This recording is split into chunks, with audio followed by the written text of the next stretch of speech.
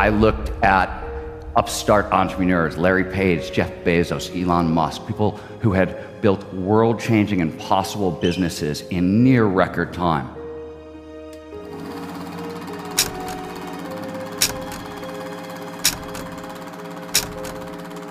People who score off the charts, highest in the world for overall life satisfaction and well-being, are the people with the most flow in their lives. We are able, for the very first time, to peer under the hood of flow. We can see where it's coming from. Flow states are hackable. It turns out flow is eminently trainable. We're just using a small portion of our brain, say 10%. So ultimate performance, AKA flow, must be the full brain on overdrive, right? Turns out we actually had it exactly backwards. What does it take to do the impossible? What does it take to achieve paradigm shifting, never seen before breakthroughs consistently? I focused on those maverick innovators who turned science fiction ideas into science fact technology, who did the impossible of literally dreaming up the future. So what I discovered in all these domains is that it doesn't actually matter where you look. You could be talking about the action adventure sport athletes, you can be talking about business tycoons, you can be talking about technologists or artists, it doesn't matter. Every domain you find ultimate human performance has the exact same signature. It is a state of consciousness known to researchers as flow. Flow is a technical term. As I mentioned earlier, it is technically defined as an optimal state of consciousness, one where we feel our best and we perform our best. More specifically, it refers to those moments of rapt attention and total absorption. We get so focused on the task at hand, everything else just disappears. Action and awareness will start to merge. Your sense of self will vanish. Time will dilate, which is a fancy way of saying it passes strangely. So sometimes, occasionally, it'll slow down and you get that freeze frame effect from anybody who's been in a car crash. And more frequently, it speeds up and 5 hours go by in like 5 minutes. And throughout, all aspects of performance, both mental and physical, go through the roof.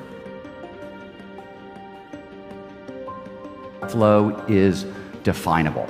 And because it is definable, it is measurable. So we have extremely well-validated psychometric instruments to measure flow at this point. Flow is universal, shows up in everyone, everywhere, provided certain initial conditions are met. And the vast majority, tens of thousands of people said, you know, when I'm at my best, I'm in this state and every idea, every action, every decision flows seamlessly, perfectly, effortlessly from the last.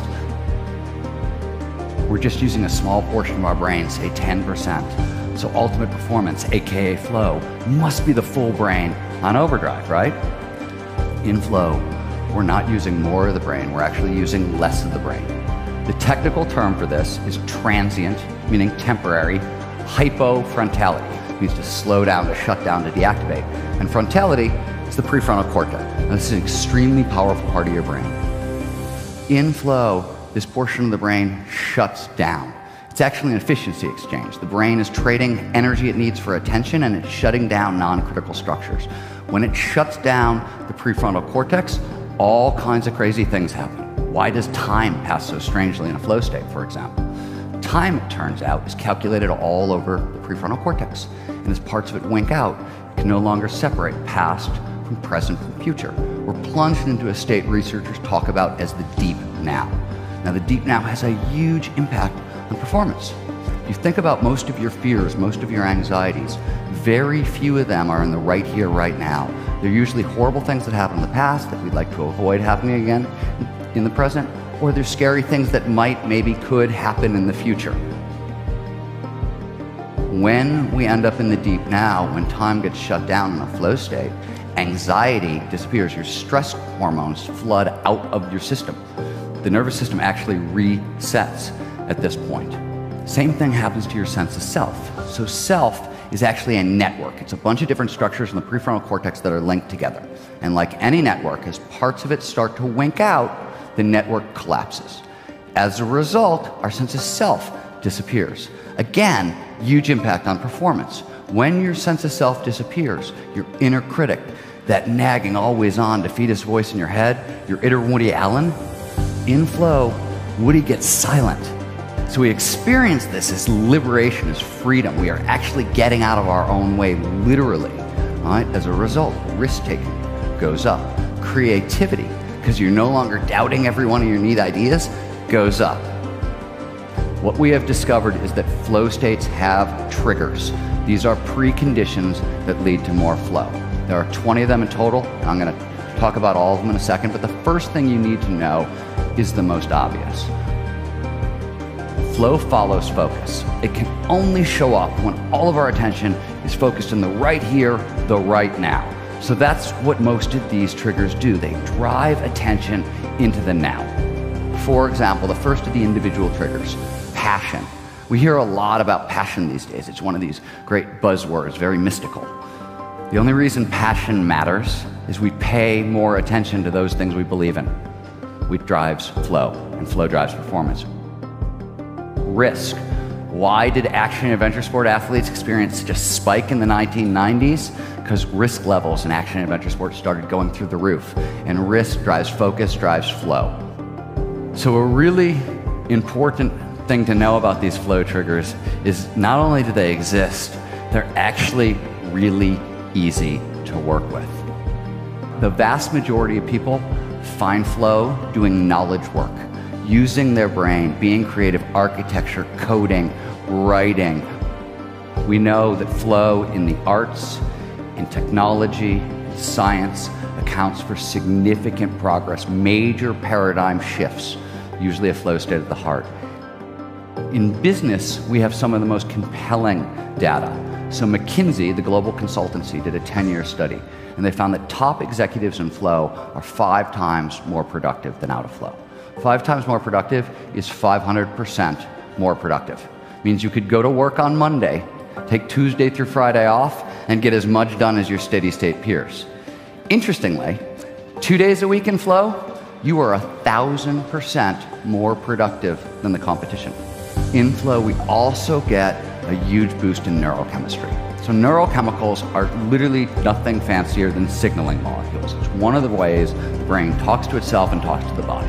And if you really want to understand why flow allows us to do the impossible, understanding these neurochemicals is key. Now, all 5 of them amplify performance. They boost physical performance. They will do everything from increased strength to deaden pain to amplifying muscle reaction time.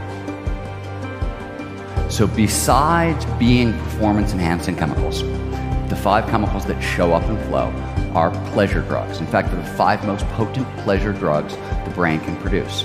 Flow is the only time it appears that we get all 5 at once, which is why flow is the most addictive state on Earth.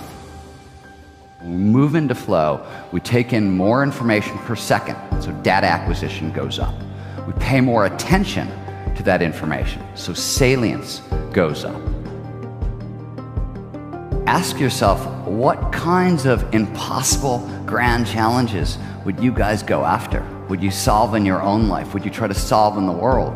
If you could be 500% more productive, if you could be 600% more creative, if you could cut learning times in half. This is exactly what is available to each and every one of you today. But what you choose to do with this information is entirely up to you.